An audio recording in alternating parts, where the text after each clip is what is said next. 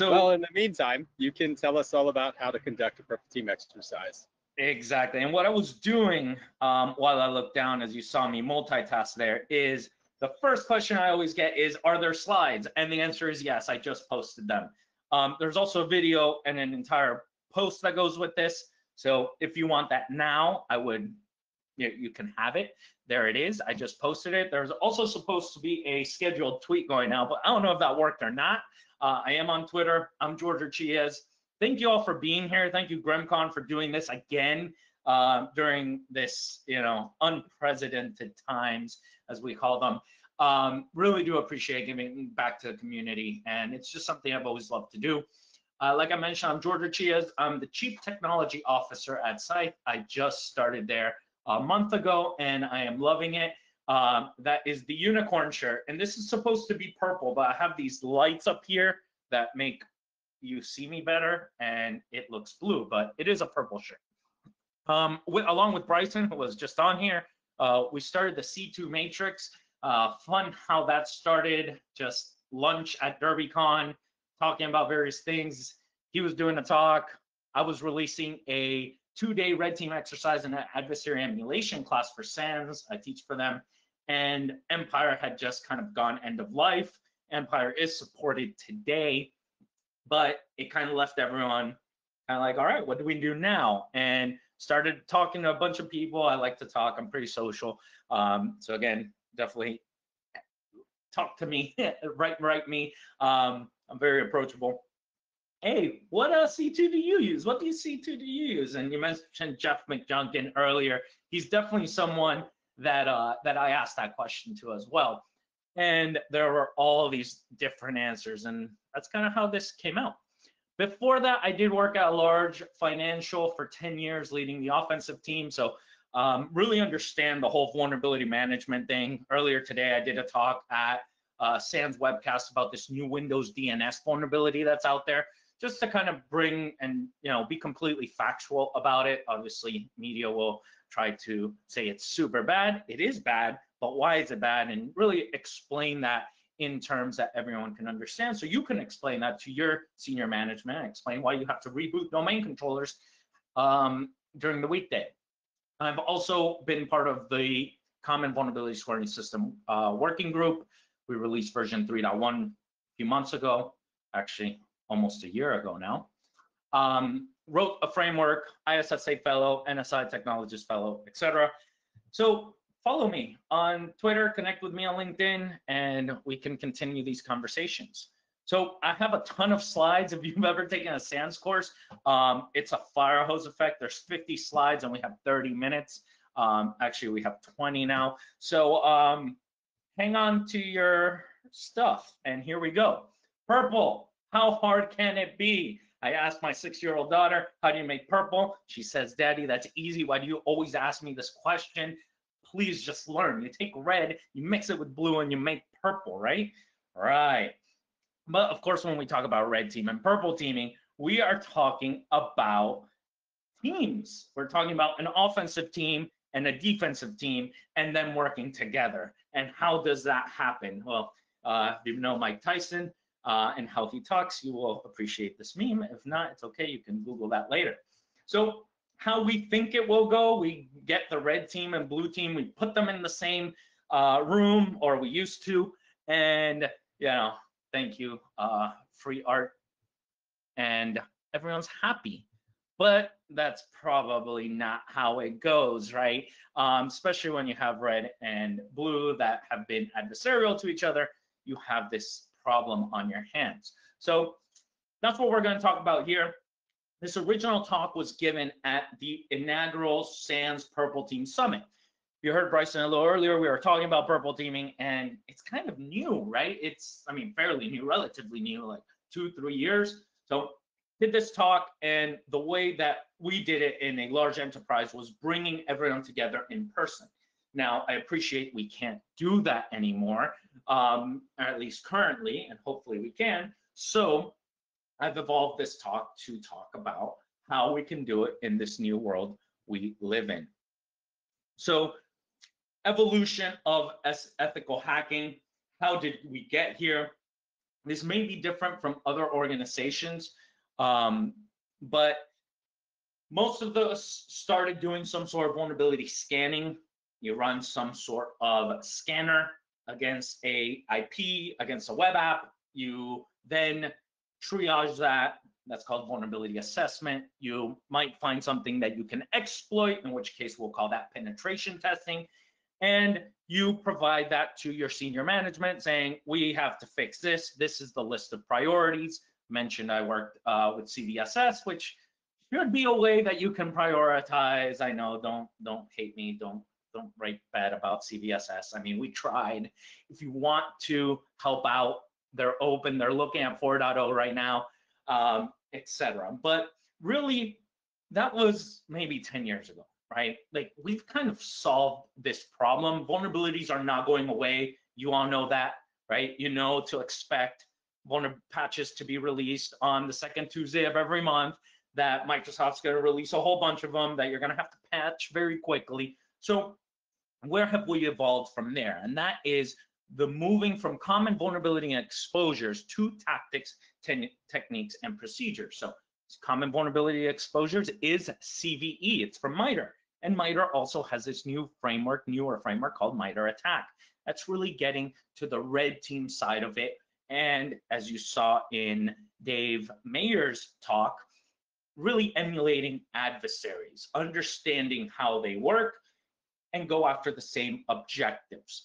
Now, if you are a mature organization, if you understand security, and I'm not talking about like you're the most innovative, right? Most organizations today operate under the assumed breach, right? You know you are going to get compromised at some point. Someone's going to click on something, right? Someone will, you know they will. You can't get to zero.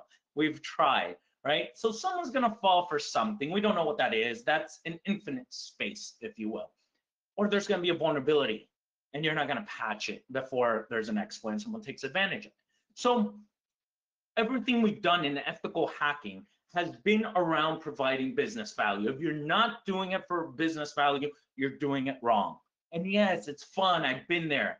Hack all the things. Get in, get your shells, tell the blue team they suck, right? Not cool. Fun for you, not fun for everyone else. You know, work as a team. I think we're at the point where we can work together and collaborate. And that's where the whole purple team concept came from. And it's not only about technology anymore. It's not only about patching a vulnerability. It's about people, process, and technology. So that's where we are. Can't do a talk on red team without defining red team. As I mentioned, I have all of these slides available to you. So there's going to be a ton of information I'm going to give you, and very quickly, but you can reference it later.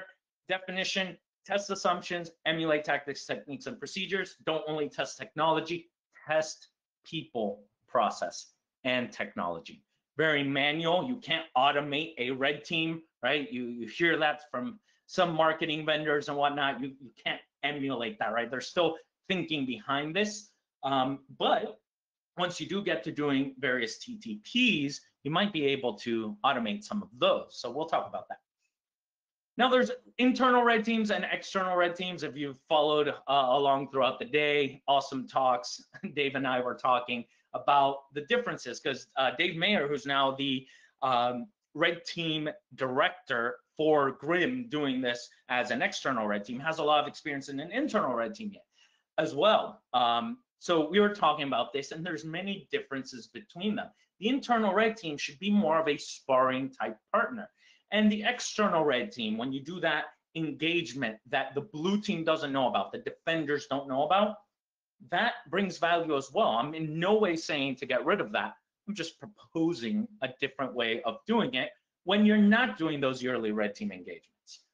And that's through adversary emulation. Adversary emulation is learning and leveraging cyber threat intelligence. I know many of you hear that and you think, buzzword. It's not.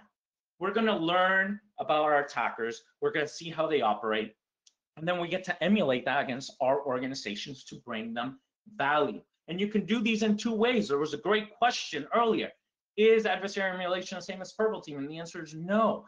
You can do an adversary emulation as a red team engagement where the blue team doesn't know about it, or you can do as a purple team where the blue team does know. And that is what we're going to talk about today. So moving towards a purple team, and there you see the Scythe unicorns that we all love. Got the shirt, and we'll hopefully get you all some swag if you come to our unicorn event. So what's a purple team exercise? First of all, a purple team, with the exception of one person that I have sat down with, and they tell me they actually have a team that is devoted to doing purple teaming. It's mostly a virtual team, a functional team. It's where you get your red team, your offensive folks, you get your cyber threat intelligence folks, and you get your blue team or your defenders, and they all work together. So generally how it goes, just like an adversary emulation, you gain cyber threat intelligence, understand a threat actor that will most likely target you. If you're in healthcare, you have different threat actors to worry about than if you are in financial or if you are in a law firm. They're all different. So you probably want to do this for one that's likely to attack you. You have your red team create an adversary emulation plan. You tabletop this adversary emulation plan to figure out what you think you have some defenses against, right? And again, red teams test assumptions. Then you emulate each of these, but you emulate it while you show the blue team. So the red team at this point is showing the blue team how they would function, how the adversary functions. And then the blue team goes and finds these indicators of this malicious behavior, and they show the red team. So it's not about, oh, the red team is just educating the blue team. No, you're educating each other. You are working together more efficiently to collaborate. So that's purple team. You can do this in a variety of different ways. You can do it for a variety of goals. This slide is if you want to sell this in your organization. There's a whole bunch of different reasons why you want to do it, and eventually you want to operationalize it. You need sponsors. So you do need to show your senior management that this brings value. And it's tough to do it when you haven't actually done an adversary emulation already, or you haven't done a purple team. So you might have to start with a low budget. If only there was a talk that was given at a conference about doing a low budget adversary emulation. That's right, we just saw one, right, from Dave Mayer. So you might actually not have to spend too much money here, but you do have to take people out of their day-to-day. So that is still a cost to your organization, which means you need to get buy-in from the SOC manager, right? And they work the schedule, they have everyone working different hours. You have to get them out so that you can at least do this maybe for a couple hours during the day, maybe an entire day, etc. You need your cyber threat intelligence folks to weigh in. You need your red team. If you have a hunt team, if you have incident response, all of these folks need to be brought in. And more importantly, their senior managers have to be brought in. Time requirements really depends how long you want to do this. For the first one, just go with a day. That way it's not that big of an investment. You can start proving how well this will work for your organization. Preparation is tremendous. Just like a red team engagement, you saw Dave's talk, right? A lot of it was setting up email servers, setting up C2s, purchasing domains. That same preparation will occur here.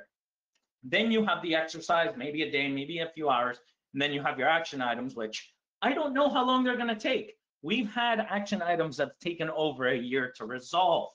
It's a large organization, and they were some interesting cases, which we will not talk about. Roles and responsibilities, generally your CISO or someone that is in charge of security, your managers, your CTI analysts, your participants, and then in the bottom here, you have the exercise coordinator. You definitely want an exercise coordinator. At first, maybe you can run this, but you really want someone that's good at project management, that can bring everyone together, and that is not part of one of the teams. Especially if it's new, the red team and the blue team might not get along. So you probably want someone neutral there to bring everyone together. Frameworks, there's many of them. Cyber Kill Chain from Lockheed Martin showed everyone how attackers work. Paul Poles did this awesome paper for a university called Unified Cyber Kill Chain. If you're on the financial space, there's a ton of regulation around this now.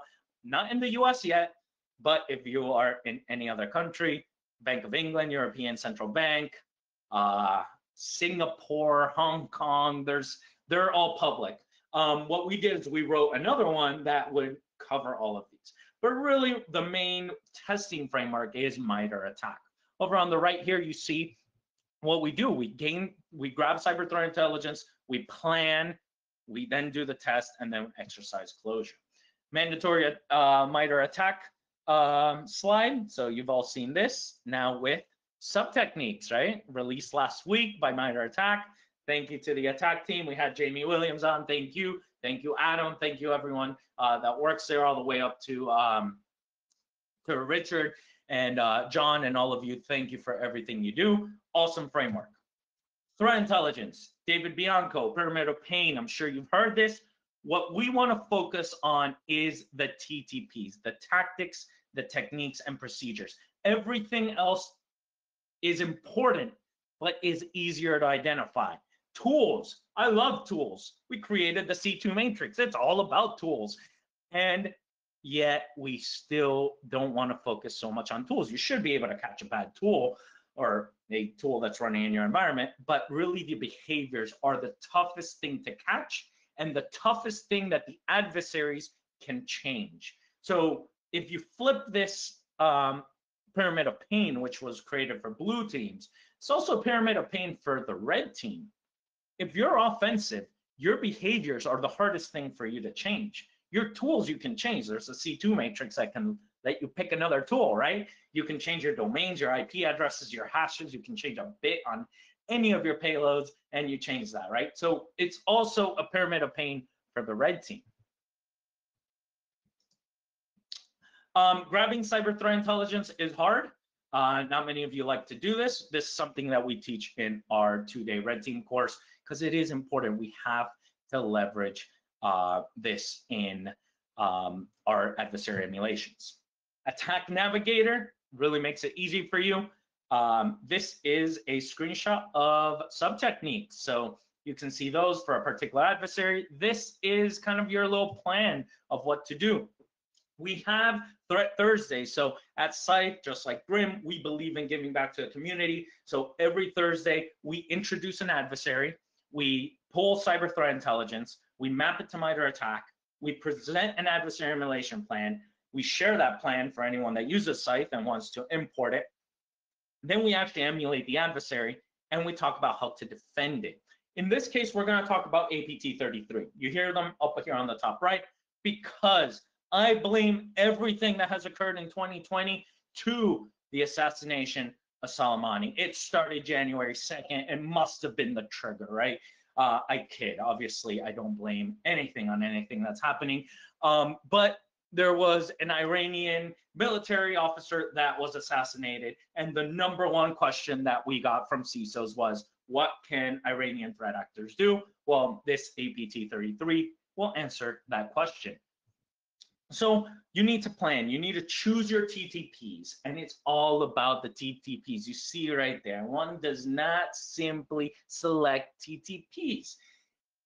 Planning is super important. You don't want to emulate in your purple team exercise a TTP that is not going to be caught, right? If it's not going to be blocked, it's not going to be logged, you're just going to go to town with it. How much value are you really bringing?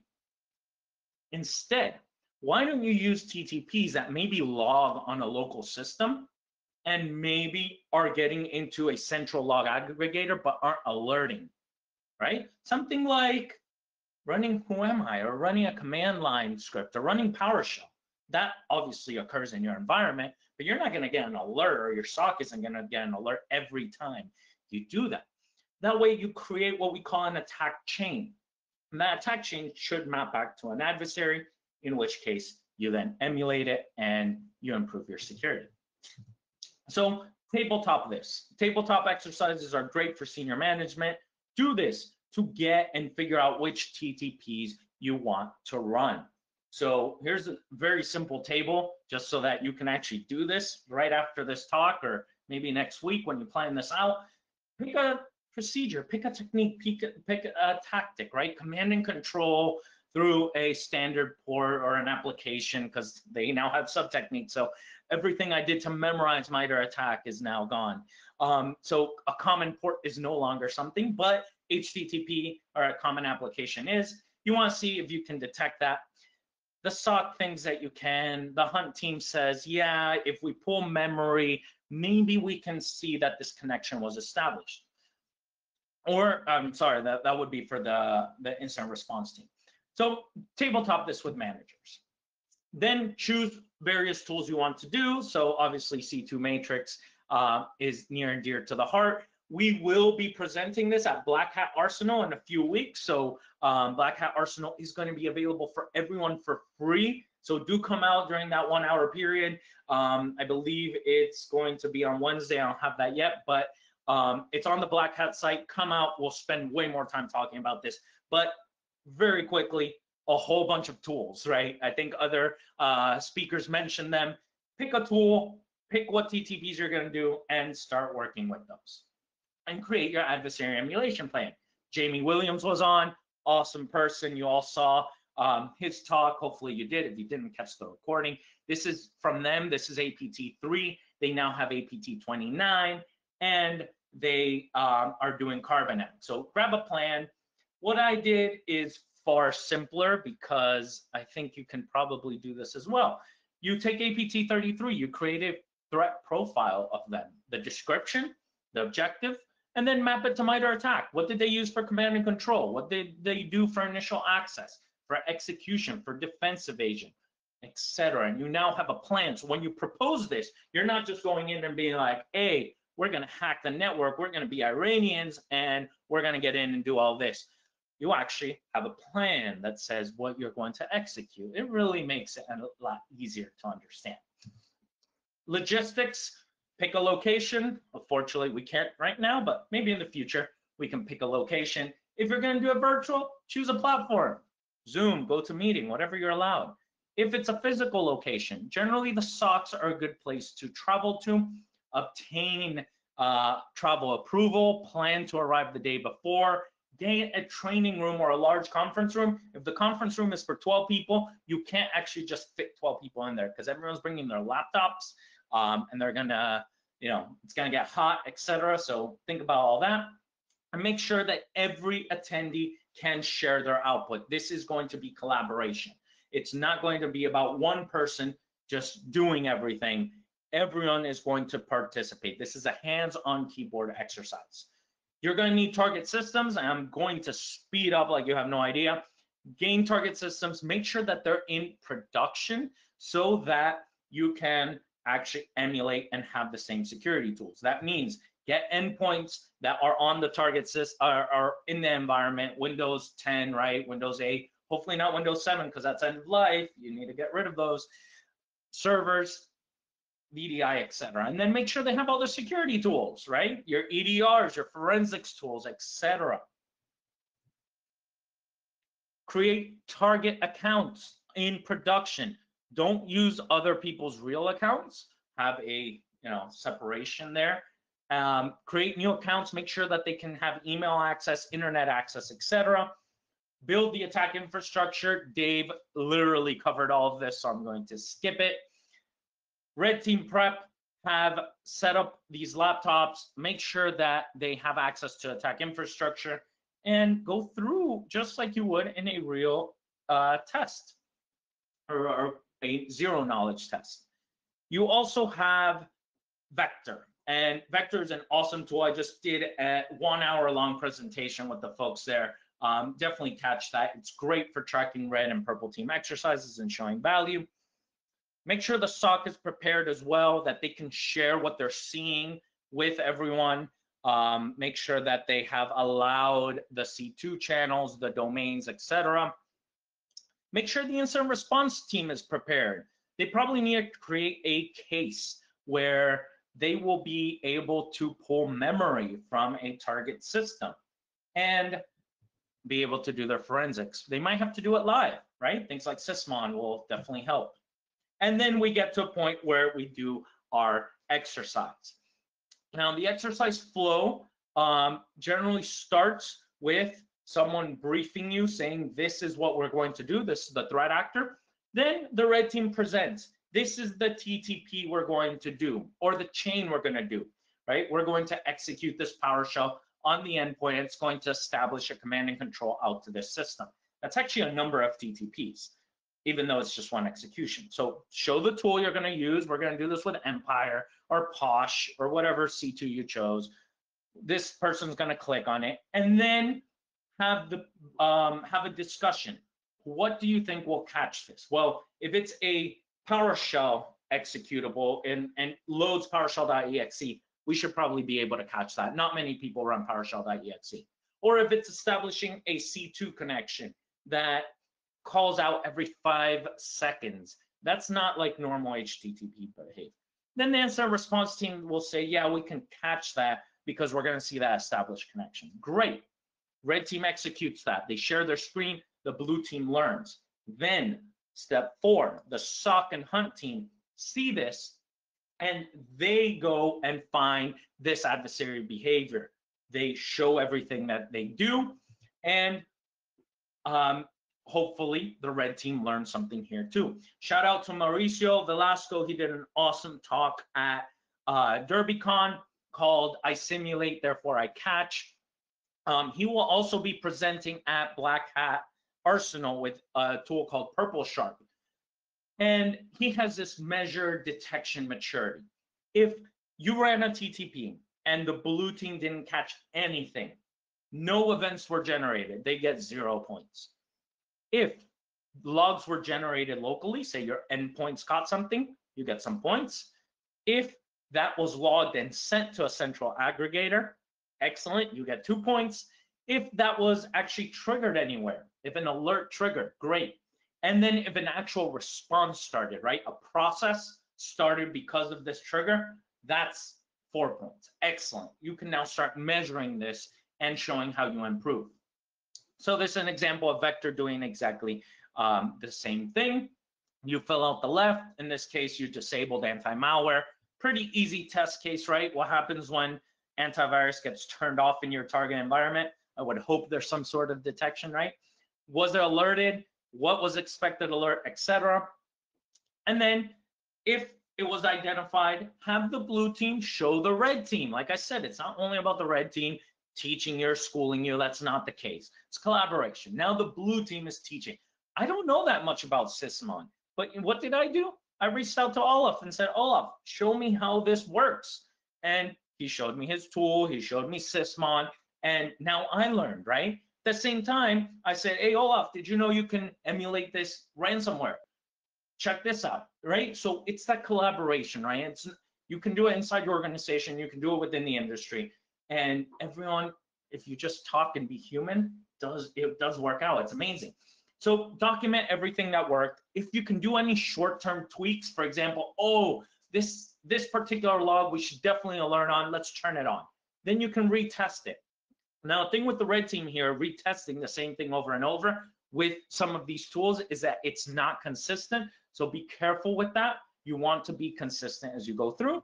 Repeat this over and over, and you have an awesome purple team exercise. Then you close this up. You have your exercise coordinator there taking notes. This is why I said it shouldn't be a red team. It shouldn't be someone on the blue team. You should have a project manager there doing that.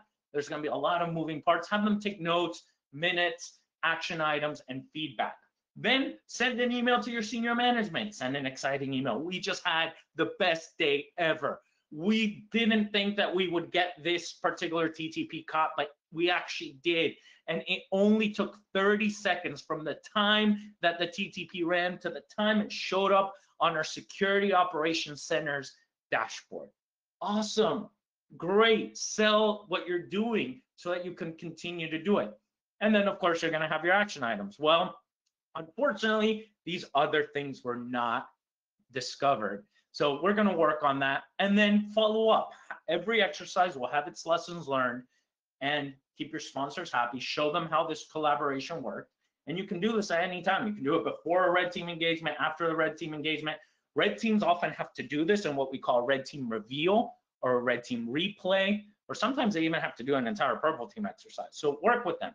The whole point is to work together. I do the whole sparring partner analogy where if you see a boxer or UFC, right? No, we got that back. So in UFC, what do? They train together. But does anyone ever knock anyone out when they are training? No. They work. When one gets good in offense, the other one gets good in defense, and you go back and forth, and that is what you want to build and operationalize here. So with that said, we have another awesome event coming up called the UniCon. It's a unicorn event. It's with Scythe. It's August 20th. Save the date. You can actually register for it right now. We have two awesome keynote speakers, Olaf talking about blue team stuff, and John Strand talking about red team stuff. I'm going to be there. I'm going to be doing a talk. Adam's going to be there. And we're going to show you some things that we're doing, some things we're working on to build an ecosystem where security researchers, both from offense and defense, can work together to not only find new TTPs, but figure out how to emulate them consistently and figure out how to defend against them as well. I'm very excited for that. I hope to see you there, and I appreciate your time.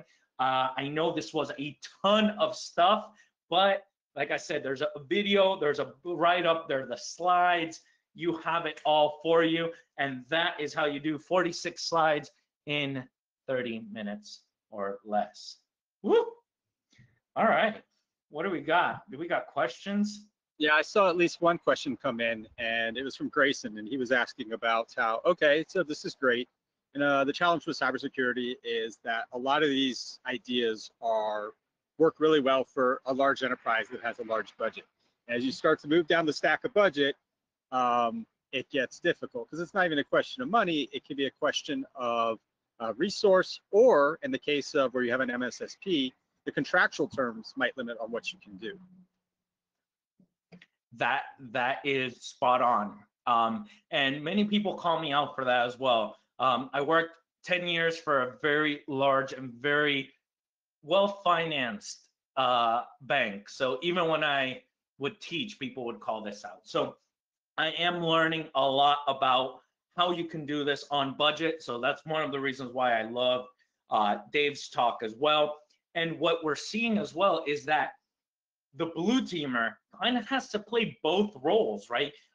You've seen a lot of talk about these detection engineers and working together. So one of the things we've been trying to do is really lower that barrier to entry, not just for the community, like for the community, obviously, but also at your organization, because we all need to work together. So how do we do that? Well, we give you tools that are easy to install, that you can easily emulate something, that you're maybe spending 5-10 minutes max doing the red team side, so that you can continue doing your BAU, your business as usual, on the blue team side. So I think that's important, and that actually also gets red team. So I don't want red teamers saying, oh, you're going to take my job, because that's definitely not the case. Instead of the red team repeating the same thing over and over, the red team can focus on newer things, finding them before the bad guys do, bringing them back into this ecosystem, showing how to defend against it, and that way we all improve as a community, and also in offense and defense based on whatever you want to specialize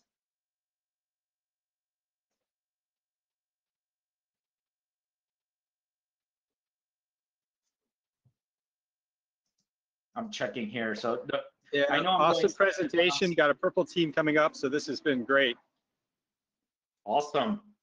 Good luck with that. Let us know if you need any help. One of the things that I'm doing now with Scythe is consulting services. So we do build a tool that is excellent for purple teaming, but if you don't have a red team, you've never done this before, right? You saw this 30-minute presentation, but you want someone there to walk you through, maybe talk to your senior managers, explain to them the value here, let us know.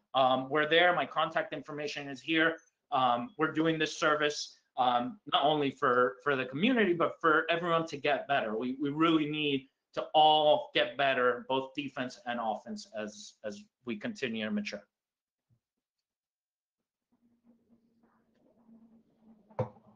Are you going to be over on Discord for people to ask questions? Yes, I'm on Discord now. I posted the link. Too many screens, no worries. Yeah, register. It's a free event. Awesome speakers, just like GRIMMCon. Thank you again. What do we have coming up? I looked at the schedule all day. Yeah, next up is the instead of a closing keynote, we have 3 CISOs joining us on a panel discussion, because of course we're all here talking in the trenches about different levels of technical execution and people and how to manage yourselves, process, and we're bringing in the folks from the top to just pick their brains on what's going on in their world and what they're thinking. That's awesome. I think that's very important. Like at some point I said that red teams, we kind of lost sight of that, and it's weird because I also lived through it. Like we did vulnerability assessment, we did pen testing, and at some point, like Jake Williams says, we went full cyber, where we just owned everything and left the report and went back to owning everything. Like we lost that view, right? And I don't mean everyone, but I speak for myself and for others in the community. I think we did that, and we're trying to bring this back. So so yeah, purple team. Look at that. Look who joined. Hey George, how you doing? How's it going? It's going. It's been a great day. It has been a awesome day. Yeah, the new speakers track was rocking it today. Having all kinds of fun. Oh look, there's Matt. Yeah, it was great. It's been a good day. It's awesome. You want me to give a presenter back to someone? I'll just take it. You're good. As soon as I can get my there we go.